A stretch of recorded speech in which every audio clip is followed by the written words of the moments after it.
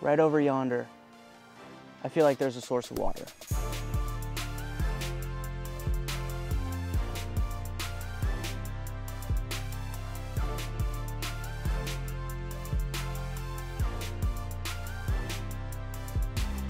As I was eating shrimp on my counter, I pondered about my next Airbnb. In southern Nevada, there's a wagon from the 1800's, so immediately I hopped on a plane and headed to the desert oasis, also known as Las Vegas. A short 2-hour flight, which was enough time to watch 40-Year-Old Virgin and say hello to Crush from Finding Nemo. It's always fun going from cold snow mountains to red rock sand, but finally we landed, got the rental car, and started our journey. Alright, we are on our way to the wagon from the 1800's, but first, we're gonna stop and get some food. Now the food here is amazing, so we have to switch it up and try the Winco Deli. And we're off to the gas station, which has 99 pumps and of course slot machines and the mother of all cactuses. My main goal on this trip is to live how the pioneers did in the 1800's. Being that I can't move the wagon, I will instead do the 100,000 step challenge and try to complete the 3 hardest struggles the pioneers faced: scarce water, scarce food, and extreme fatigue. So this is how it ends. I will be on the hunt for my own food, my own water, and with walking nearly 50 miles, I'm sure I'll face some fatigue, but most likely not because I'm just built different. For those of you who don't know, Nevada is home to one of the largest hydroelectric installations in the country, serving more than 1.3 million people in Nevada, Arizona, and California. So we're at the Hoover Dam right now. We're heading back. I wasn't able to fly the drone. The security guard said it was federal property. Now it's time to go to that wagon. Dirt roads, horses, desert cattails, but most importantly... Oh, there it is! You guys see it through the trees there? This is just so gorgeous. I don't think I've ever seen clouds like this. The wagon was in amazing condition. I was surprised with the attention to detail and even the steel-wrapped wheels. There was a screen door right next to the bed, which actually made it pretty cold at night. They had a cute fireplace, outdoor seating, shower, and an outdoor kitchen. Now it's time to check out the inside. Look at this. Definitely one of the cuter Airbnbs I've been in. The interior was very small, but it is a wagon. There wasn't much for lighting, and they didn't even have a microwave. I ended up melting my sushi dish.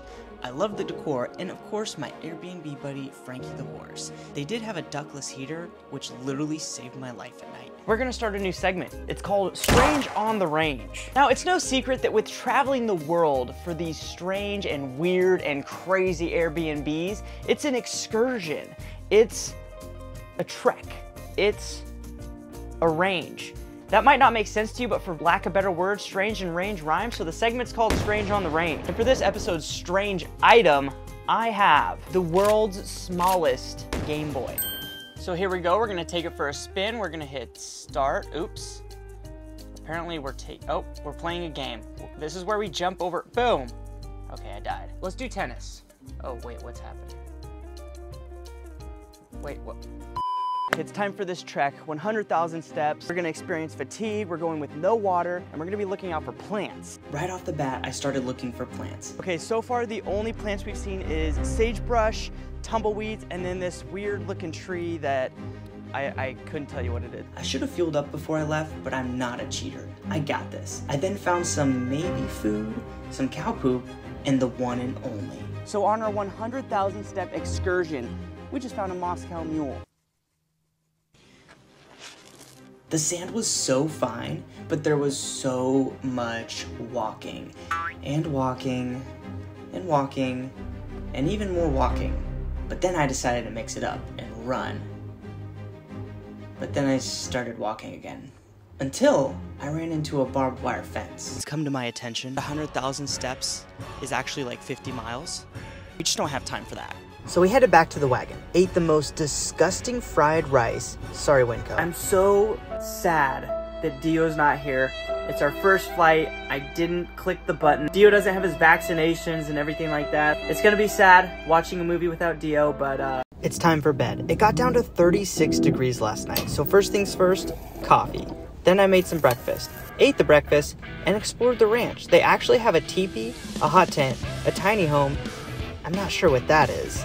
But comment if you think a teepee would be weird enough. Now before I rate this Airbnb, I wanted to share my experience in Las Vegas itself. But I just read YouTube's community guidelines. The clips wouldn't fly. Just kidding. Vegas is just a whole bunch of this. So hopefully you can hear me. I got the heater going, but I just kind of wanted to do a quick review over this entire stay. To start off, the whole trip, it was a disaster. I was with Spirit Airlines and the flight got canceled. Customer service was not nice at all. I ended up going to Frontier and there was a delay. There was a 1 hour delay, but we ended up getting here. We did our trek, which was, I don't know how Oregon Settlers, I always think of Oregon Settlers because I played the game Oregon Settlers, but man, I don't know how they did it. The fatigue, finding water, especially medicine. I remember especially maybe I just remember it because of the game. There were a lot of hardships.